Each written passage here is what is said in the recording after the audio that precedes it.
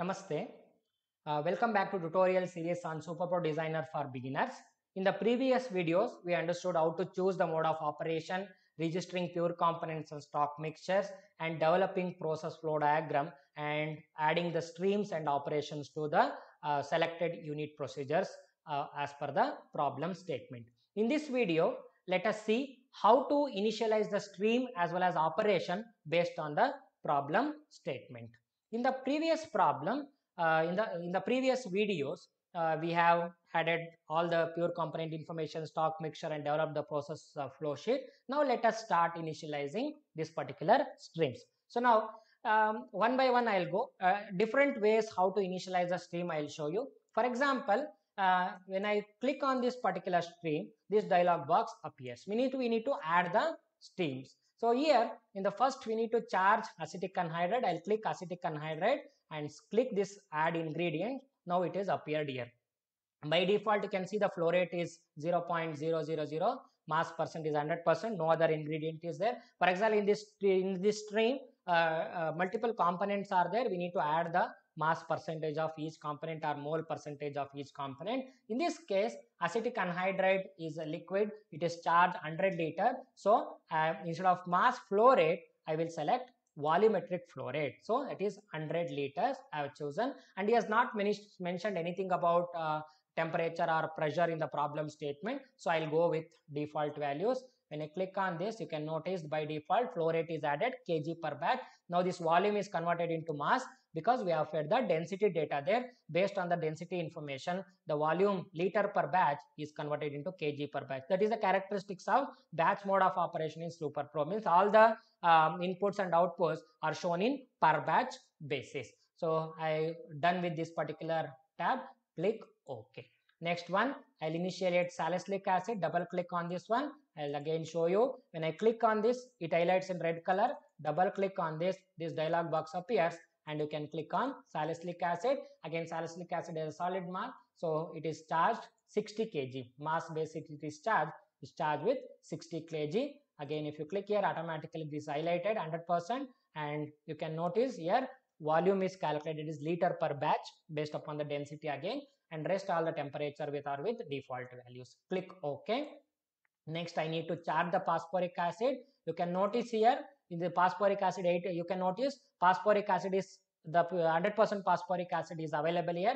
I don't want 100% phosphoric acid, so I've already registered as a stock mixture, that is 85% phosphoric acid. That is when you click on initially it is under components. Now I will change it to stock mixtures. You can notice air is by default it is registered available in the software. 95% ethanol and 85% phosphoric acid that we have registered. So I will select 85% phosphoric acid, and it is given 2 liter per batch, that is 2 liter is charged. So I'll click OK. Rest all I go with default values. Click OK. So in other cases, for example, this phosphoric acid, as it is a simple composition, in case if you are not registered as a pure component, what is to be done? So I'll just delete it. Here also you can register in this particular stream. You can charge these two ingredients, that is again phosphoric acid and water. I will charge it, and I will select a 2 liter per batch.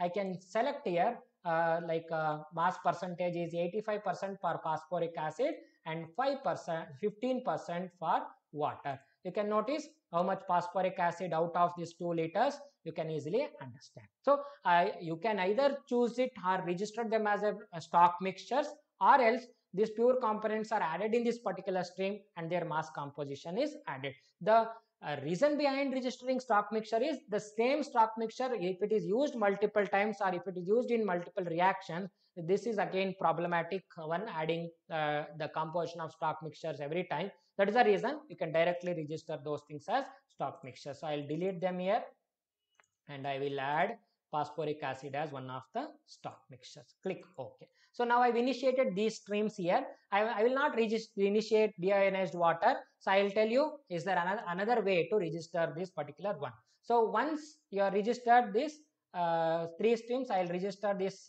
ethanol, initiate this particular stream, that is again stock mixture.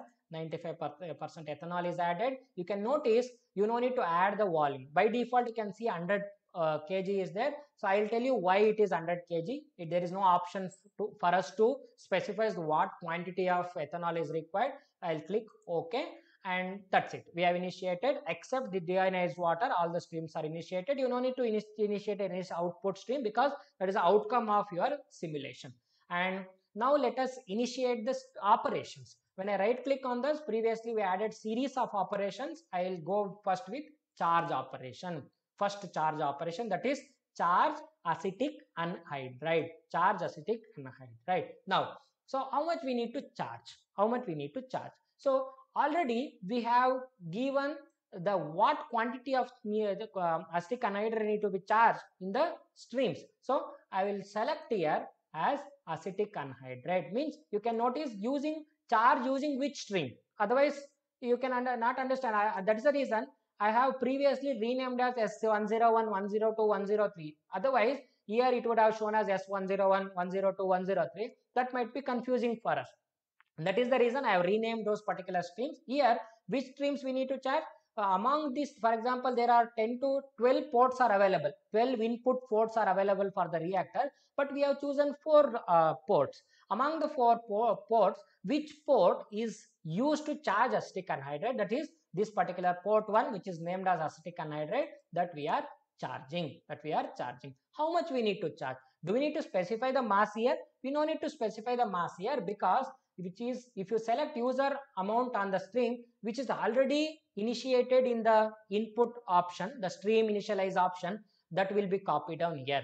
And by default software will have something called as setup time, process time, and different times are given here. So setup time is basically setting up that particular stream or operation. For example, the pipe, you are going to use it to transfer acetic anhydride from one tank to another tank, so we need to clean that particular pipe. That becomes a setup time. Or you need to sterilize some particular one, that becomes a setup time. So you want to wash the reactor, that becomes a specific time, setup time. So here the setup time by default it is 15 minutes. These are all some decent values. We go with default values. And also calculate the flow rate. So the mass flow rate given in this software is 600 kg per hour. Just we go with this mass flow rate. They are all decent values. And rest all volumes, all these parameters we will keep it with the default values. Click next. Here you can notice the 2 options are available. This is again OK next operation. Here there is one more called as OK next operation, same tab if available. We'll see what it is. For example, here the volume, I'll just tell you what is next. So when I click next one, it will take you the next operation. What is the next operation?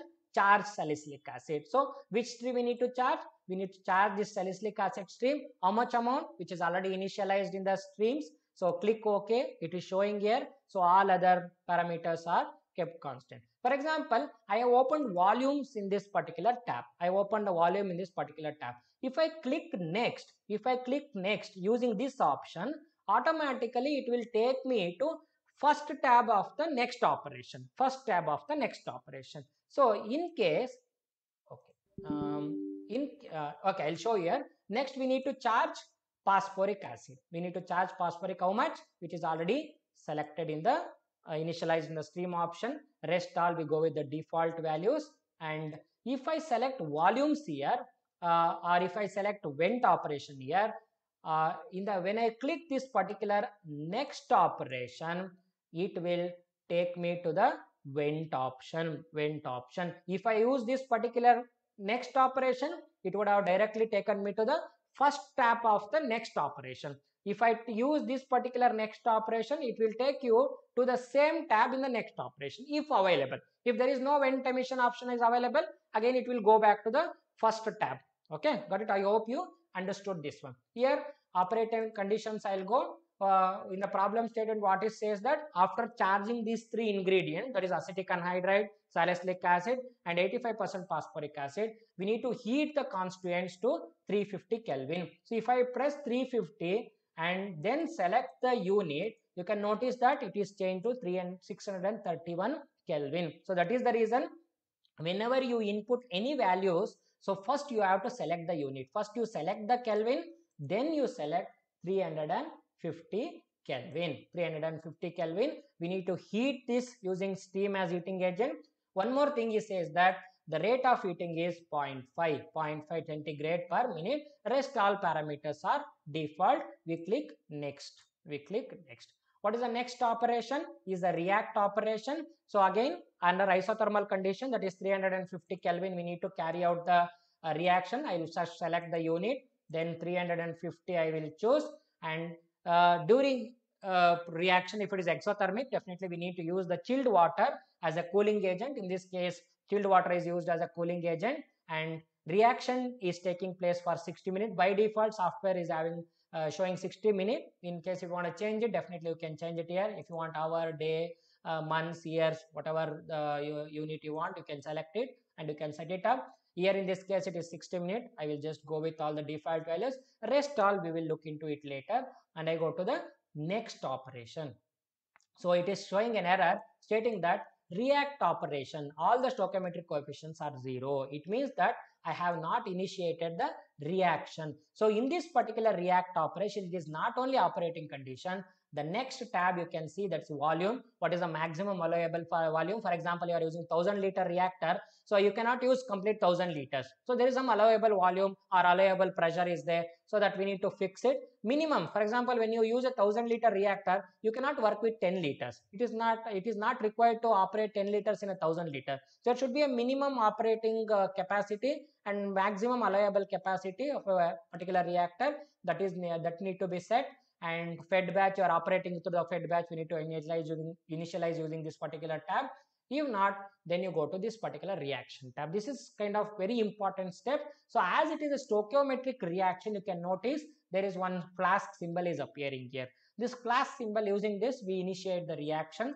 Click on this flask symbol. You need to add what are the reactant in this box, what are the products in this reaction box. So I will select first acetic anhydride plus salicylic acid plus acetic acid and aspirin. This is the reaction, and on molar basis, because given equation is in mole basis, so 1 mole of acetic acid, 1 mole of salicylic acid, 1 mole of acetic anhydride and 1 mole of aspirin. If you choose mass also, there is no difference because all the molecular weights are given properly, so that it will not create any problem. Even in mass balance also, it try to match us. For example, total mass is 240, here also total mass is 240. In molar level also you can notice it is 240 mass. So this should balance.